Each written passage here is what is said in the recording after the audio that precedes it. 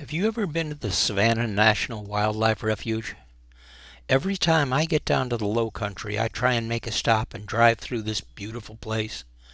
It's home to a large variety of wildlife, including ducks, geese, wading birds, shorebirds, and several threatened or endangered species as well, including the American alligator, flatwood salamander, bald eagle, wood stork, short-nosed sturgeon, and Florida manatee. The refuge also provides nesting areas for wood ducks, great horned owls, osprey, and swallow-tailed kites. What you'll see when you visit depends upon the season in which you're visiting. There's several trails available for hiking that run anywhere from just under a mile to over 6 miles round trip. My favorite's the Wildlife Drive, which is a lazy 4-mile drive through the refuge. There's many opportunities to pull over and park, and then walk around the different areas. I think my favorite sighting is the American alligator. The day I was there, the temperature was in the low 60s. Alligators are most active when temperatures are between 82 to 92 degrees Fahrenheit. They stop feeding when the temperature drops below 70 degrees. And they become dormant below 55 degrees, so I was fortunate to find any at all. At one point, my wife and I decided to get out of the car and take a walk in search of alligators. As we walked along the side of one of the canals, we spotted this alligator sunning itself on the bank.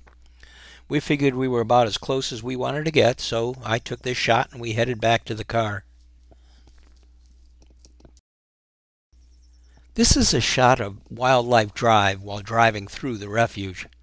I think Spanish moss hanging from live oaks is very scenic, and this shot reminds me of the movies of the South when riders and carriages would travel down the long driveways of the plantation homes.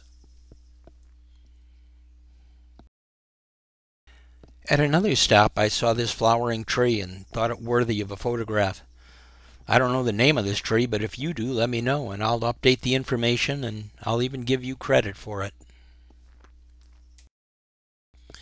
There are multiple varieties of ducks on all of the water in the refuge.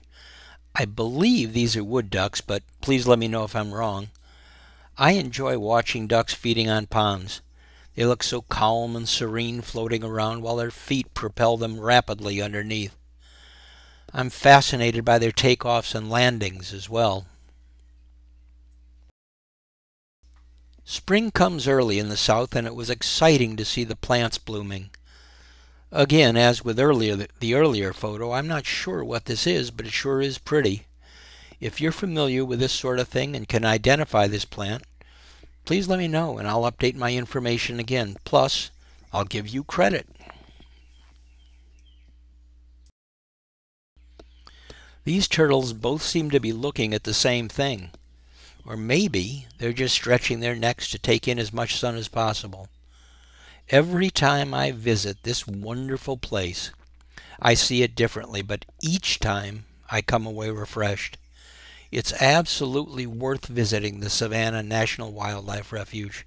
In fact, I'd recommend you visit it at least once in each season. You won't be disappointed.